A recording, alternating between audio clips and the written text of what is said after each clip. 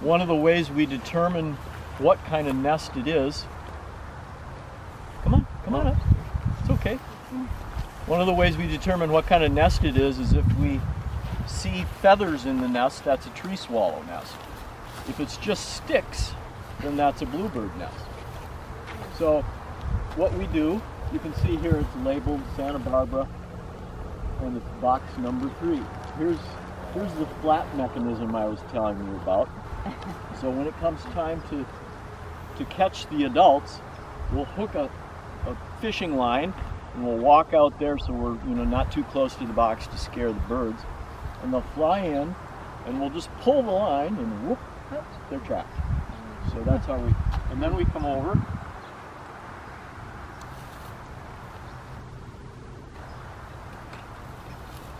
And we'll just lower the box.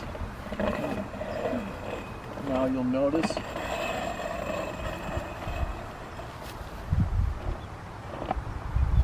that there's a hook here. And then we can carefully open it up. And you'll see, come over on the inside, you'll see the tree swallow nest. It's obviously vacant. If you look closely, there's an old egg in there. So this nest failed. It's underneath. Yep, that's a white egg. It's old. It's drying up. Yeah, the feathers are beautiful. Tree swallow? Tree swallow. Yep. So at various stages, we'll see that there's an egg. Yep, it just failed. If we'll come 1 week and there are 2 eggs, they generally lay 5 eggs. We'll come back the next week and there'll be 5 eggs. And then the next week we'll see 5 little chicks, or 4, 3.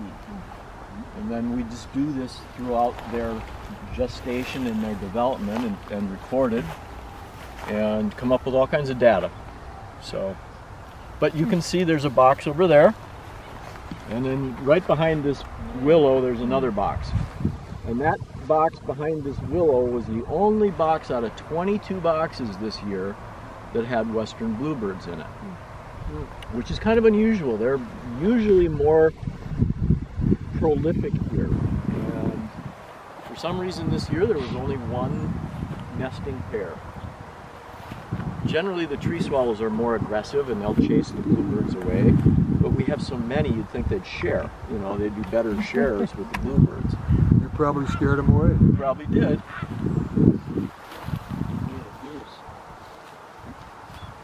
There's a bird on the top of that pile of Stuff.